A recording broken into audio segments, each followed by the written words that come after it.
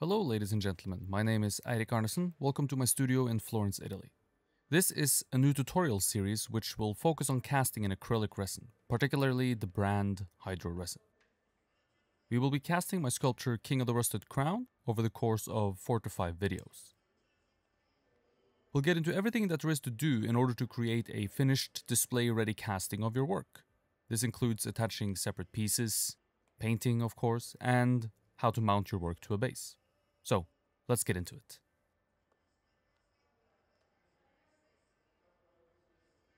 First challenge we face is collecting our materials and tools. I really like having everything ready to go so that I don't have to run out and buy something and delay the process. If it happens of course, but I prefer to have everything ready to go. As a one-man band, and I envision most of you out there are as well, we want everything ready to go to minimize stress and potential failure. Anything we can do in order to streamline our process and make casting easy for ourselves, we should do, in my opinion.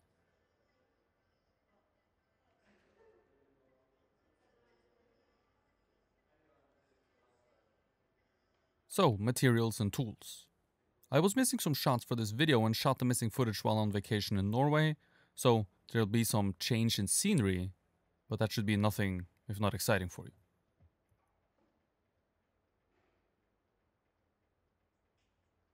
A work surface is important, either a sacrificial table or a table covered in plastic, as this process will undoubtedly get a little bit messy for us. Working on the ground, I don't advise, as your back will take a beating. I've done this before and it's not something I would recommend to anyone. The tools we need are brushes, spatulas, disposable cups and containers, a bucket of water to clean with, scissors to cut the fiberglass reinforcement, and you probably should have some rubber gloves or plastic gloves as well. You can see in the video I wear gloves because resin is very sticky and adheres to your hands and particularly your nails very well. The materials we need are the resin, of course, in this case the brand is Hydro-Resin, and fiberglass reinforcement fabric.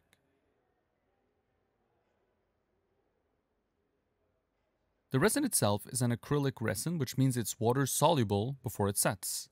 This makes cleanup easy, or easier. It comes with 2 components, a powder and a liquid. The 2 must be mixed together in order for the material to set up. The mix ratio is flexible. At least 2 parts powder to 1 part liquid is recommended with this particular brand, but this may vary depending on what brand you use.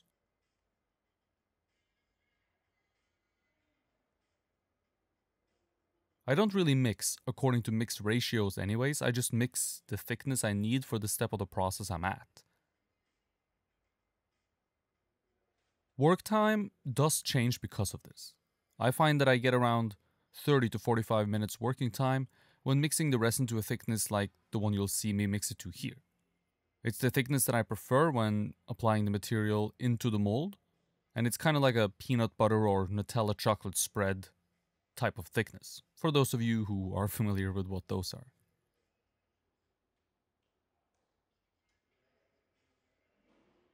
I'll get into the reasons for what thickness I mix the material to in a little bit.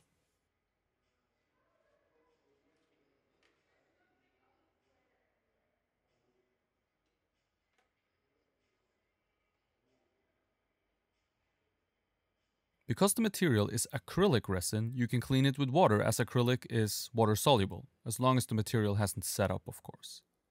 It's good practice to not let your brush and tools die because you let the resin set up on them or in them.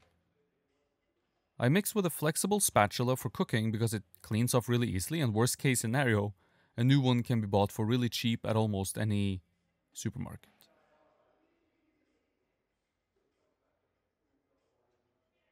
They also introduce less air into the mixture than, for example, a drill mixer or a whisk would. You'll notice that in this video I'm not wearing a mask or other safety equipment other than gloves. The gloves and the apron is there really only to protect my clothes and keep my hands clean.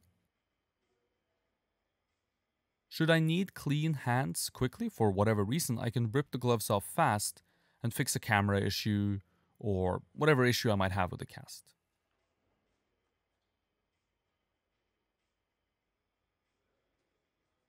I don't wear a mask or a respirator, but I do work in a large open space. The material is acrylic resin and doesn't release gases or anything else that's nasty during its setting up process.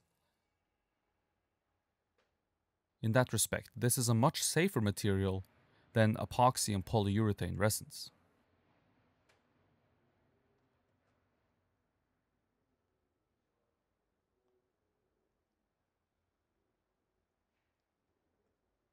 The only thing I think you should consider wearing a mask for is when you are mixing the material, as one component of the material is a powder. Any sort of dust or powder, even plaster powder, is not going to be good for you to breathe in. I'll leave this decision up to your discretion.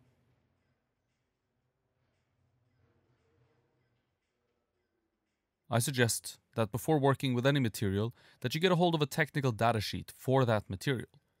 Whoever you purchase the material from, if it's a reputable source, will have the technical data sheet on hand and should be able to provide them for you. Always read through these before beginning to work with any new material. Remember, you are responsible for your own safety, so take that safety seriously.